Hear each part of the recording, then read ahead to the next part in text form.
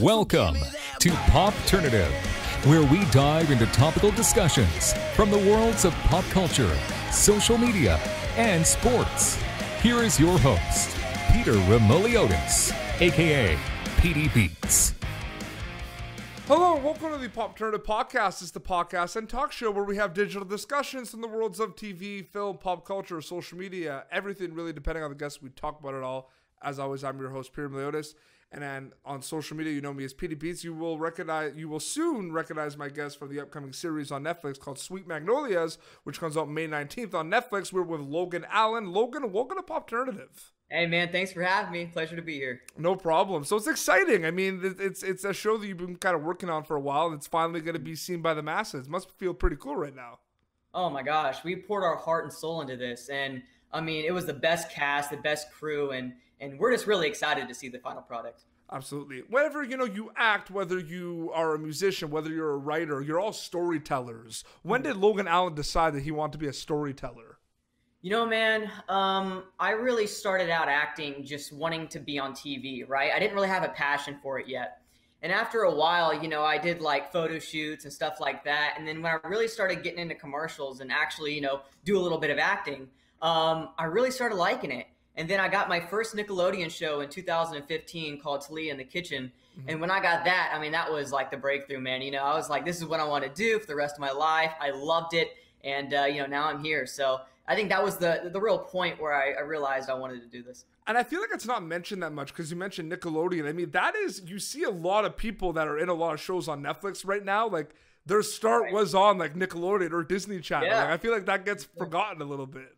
Oh yeah, definitely, man. Yeah. Which is really cool. Another thing too that I find really cool is you were on an episode of Creepshow. Yeah. And I'm a huge horror guy. Oh, dude, same here, man. I love, Halloween, Nightmare, all those old classics. So this is really cool because it's a horror anthology series based on the old Creepshow films. And I'm a big, fan of the old films too. Greg Nicotero is a big executive producer, which I'm a big fan of. Love his work. David Bruckner was the director. He has a couple films on Netflix, really awesome guy. And, this is my first horror thing I've done. And, like I said, I'm a big horror fan. So I was so excited to be on this, and it was so much fun. And, that actually is going to premiere on AMC tonight at 10 o'clock Eastern time. So it's exciting, man. I can't wait for everybody to see it. Well, you're my third Creepshow guest. Oh, okay. So I've had Chad Michael Collins. Okay. And I've had Melissa St. Amand, who is on Ozark, because she's in an episode too. Oh, that's awesome, man. And it's like everyone just says that it was like the most fun, like shooting that project. Oh my gosh, dude. Everybody was so laid back and so much fun to be around. It was a blast. It was so much fun. Even though I only shot for, I think it was like a 5-day shoot. It was really, really quick. But I mean, it was a blast, man. Like I said, I got to work with some people that I admire so much, like Greg Nicotero, David Bruckner. And I just had an amazing time. No, absolutely. There's so much amazing content right now, especially during like this whole time of COVID-19 and quarantine. Yeah. There's a lot of people watching a lot of things on TV and on Netflix. Netflix specifically is just putting out unbelievable amount of content right now, and it's just like people are kind of ready to like line them up and like put like and watch them all. Like I don't feel like keep them coming, Netflix. Hey, you know what I mean? That's what I've been doing. I've been like living off of Netflix right now, So hey, I'm loving everything they're dropping. What have you watched specifically on Netflix that you've really been liking lately, Logan? Look, dude, here's the thing about me, okay? I like to rewatch the same stuff over and over again. I barely get to new shows. Like I rewatch, The Office, Stranger Things, The 100. I watch the same shows over and over again. I barely get to new. Now, one thing, I've watched like one episode of Outer Banks, and I want to continue to watch that. But once again, it's just I like lean toward a couple shows and just stay on them. It's weird. You're mentioning all these shows. We've interviewed people from all those shows. Man, that's crazy, man. I love Outer Banks specifically is just doing unbelievable right now. Like the fan base of that is crazy. No, yeah, definitely. From like I said, I've only watched the first episode, and I want to get back to it so bad. But it's amazing, and the acting in it's incredible. The cinematography is just, oh my gosh, it's unbelievable. What is your favorite? It might be difficult to answer, but what is your favorite, like, or maybe a couple of things. What do you like the most about acting? Like actually going and like working and like shooting the scenes and everything. What do you like the most about that?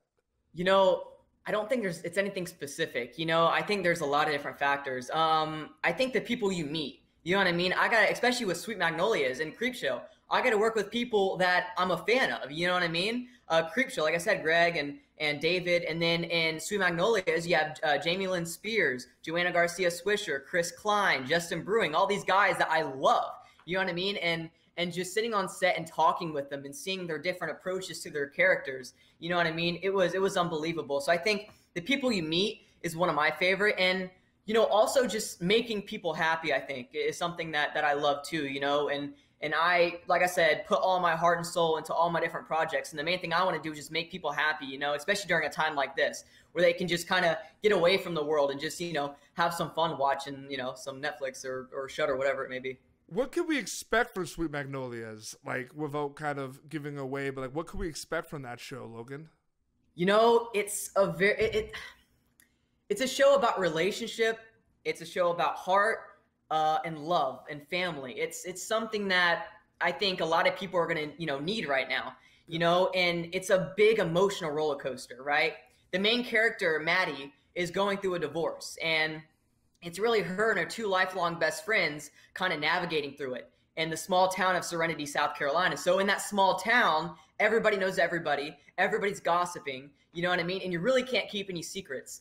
So I think Sweet Magnolias, like I said, it's a big emotional roller coaster. You'll be laughing at some parts, crying in others. And I think it's a show that also appeals to all audiences. You know what I mean? It doesn't really matter what age you are.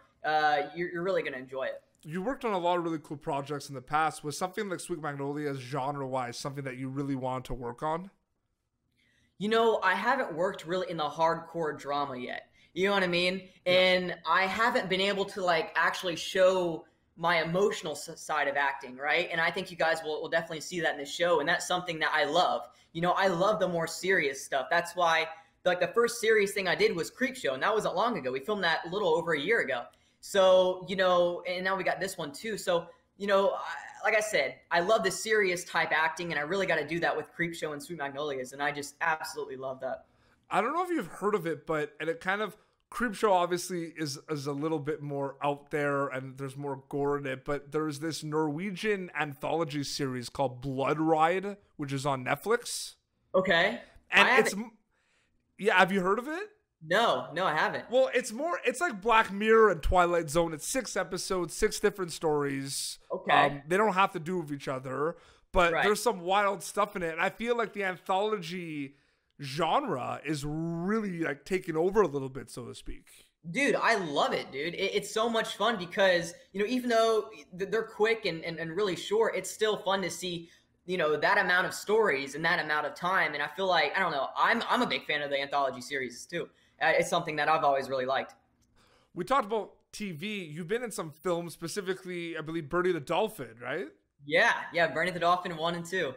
2 movies. Yeah. So Bernie the Dolphin was actually filmed in my home state of Florida.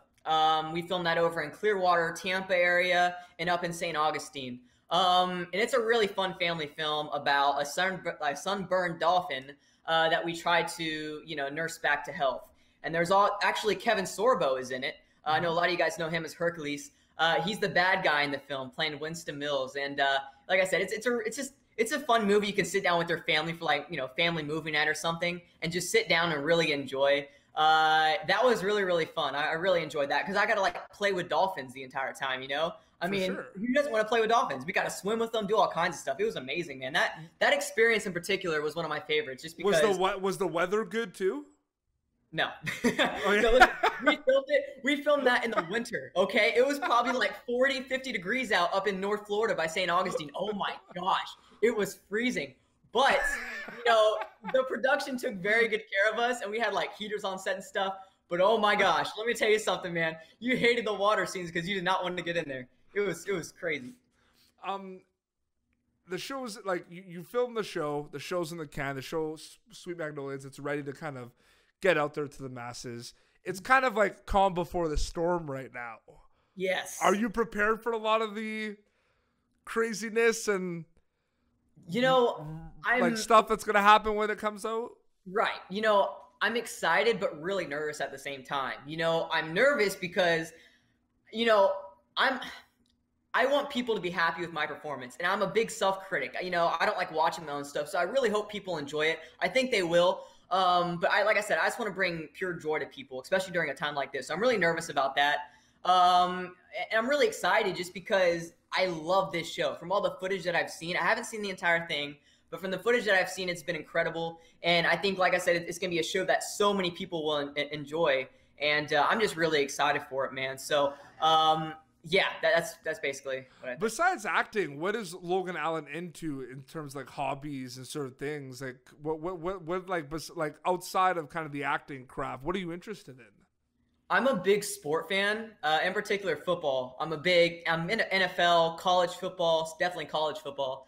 I actually grew up playing football, believe it or not. I played tackle football growing up, and I was like in kindergarten, first grade playing tackle football. I played a little center on a team that actually went undefeated 2 years in a row, believe it or not.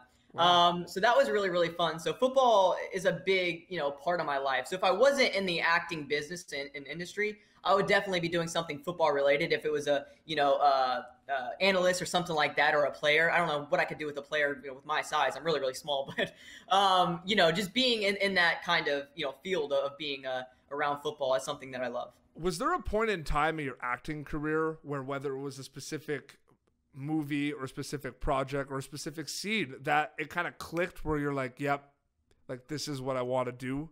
Like when did you start to get that kind of like assurance that this was what you want to do? Like I said, it all took place on that not Sweet Magnolias, on the Talia in the Kitchen set back in 2015, the Nickelodeon show. I think it was probably a couple scenes in, and I remember the first day I was on set, I wasn't the main character, so that I filmed a lot of my scenes, the same day or the same few days. Yeah. So, I mean, like the third scene in, I was like, man, this is so much fun. And I already had a great relationship with the cast, so just being, with some close friends of mine, doing this amazing thing that I love, it was an honor. And I knew right then and there, this is what I want to do. I love it. It's so much fun. And, because you really get to bring a character to life, you know what I mean? And yeah, you get a character description and a breakdown, but you can also bring yourself into a character. That's what makes characters unique, you know what I mean? And like, that's why, if you see, someone play a character and another person play, the same character, that's why it's a little different, because they put themselves into it. So, I absolutely love that. So yeah, that's pretty much. Well, I've had a lot of people come on my show. They say essentially, they're like, I'm an actor. I get to play pretend for a living. Right. No, totally, man. And that's the fun. You know what I mean? You get to do whatever you want with that character. And I absolutely love that. I mean, every set that I've been on, the writers are like, hey, here's the breakdown, but, bring yourself into the character. That's what makes that character lovable. You look at everybody, like Heath Ledger's Joker, for example. Oh my gosh, you know what I mean? Incredible. You know what I mean? He had his own take on the character, had fun with it. And now, I mean, come on, it's the best Joker, obviously. Incredible, incredible job. No, absolutely. So, well, Logan, thank you so much for coming on Popternative to chat a little bit, man. Hey, no problem, man. I really appreciate it. Where can people follow you on social media, and they can look out for Sweet Magnolias on Netflix, correct? Yes. So I'm on Instagram and Twitter with It's Logan Allen. That's my username. And yeah, Sweet Magnolias on Netflix May 19th, and Creepshow premiering tonight, May 11th at 10 o'clock Eastern time on AMC. Amazing. So much going on right now. Oh my gosh, definitely, man. It's a blessing. Well, thank you so much for coming on the show, man. I wish you all the best. All right, man. Thank you. Well, this has been Popternative. YouTube.com/Popternative. For previous episodes, be sure to watch Logan Allen in Sweet Magnolias, May 19th on Netflix. And until next time, this is Logan Allen and Petey Beats signing off. Thank you for tuning in to Popternative. Make sure to check out our past episodes of Popternative on YouTube. Be sure to like Popternative on Facebook and follow us on Twitter. This has been an Autograph Communications production.